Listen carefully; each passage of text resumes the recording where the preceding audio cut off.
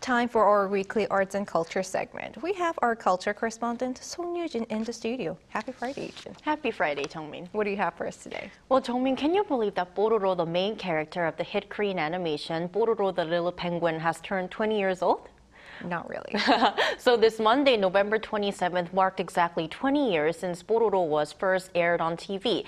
And Pororo's global success has even earned nicknames like President Pororo and the President of the Children. And experts are saying Pororo has paved the way for Korean animations on the global stage. So for this week, let's look back at Pororo's 20-year-long journey and its impact on the world of animation.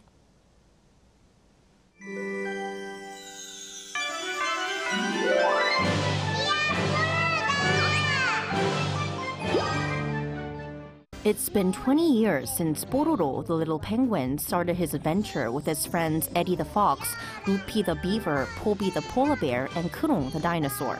It all started with Pororo's father, the creator Jung-min, who had a vision of making an animation for toddlers. As Korea entered the animation scene a bit later, I believe that focusing on content for toddlers would be a way to compete with the powerhouse, that is Japan. Choosing animals over humans as the main characters helped sidestep potential cultural barriers when targeting the international market. We specifically went with penguins, an animal loved by children, yet not extensively showcased in animations. Che's strategy turned out to be successful.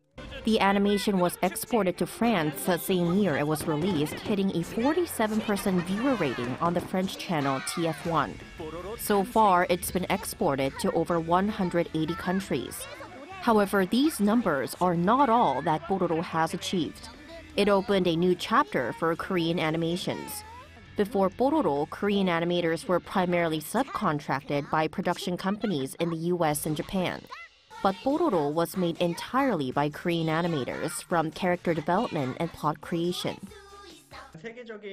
In the content industry, one mega hit is crucial for a country to become globally competitive. That was Pororo. Its success comes from tapping into the niche market of toddlers, which was traditionally viewed as less lucrative, even in animation powerhouses like the United States and Japan. After Pororo came Korean originals like Pinkfong's Baby Shark, Laba, Cocomong, and Tayo the Little Bus, thanks to increased investment. Their global success transformed Korea's animation landscape from a subcontractor to exporter. Despite these strides, the Korean animation market remains largely unexplored due to a heavy focus on marketable kids' content. Korea could shift its focus to webtoons, as successful cases of turning webtoons into animations in the past will make it easier to attract investment. The combination of a well-loved webtoon and Korea's advanced animation technology means there's a potential to start a fresh wave of success.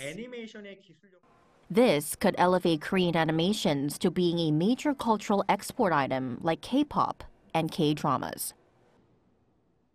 Pororo, that's interesting. And I've noticed that successful animation like Pororo have extended beyond just the content itself. You're right. So Dr. Yang, who was mentioned in my report, he said Pororo has kind of introduced a so-called Korean Disney model, which is OSMU, which stands for One Source Multi-Use. So in the animation industry, revenue generated through merchandise and theme parks based on the animation often surpasses direct sales from animation videos. So for example, Pororo's direct sales contribute only around 10% of total revenue, while the majority, approximately 90%, comes from Pororo merchandise. Oh, wow. And what other far-reaching benefits could these animations have? Well, on a global scale, these animations can really enhance Korea's cultural power in the global stage and also national image. So according to the Export-Import Bank of Korea, purchasing content merchandise from Korea has the effect of increasing exports by about 1.8 times the purchase amount. So applying this to Pororo, buying $100 worth of Pororo merchandise can lead to an additional $180 spent on other Korean products. Our culture correspondent, Song Yoo-jin, thank you for your report. Thank you.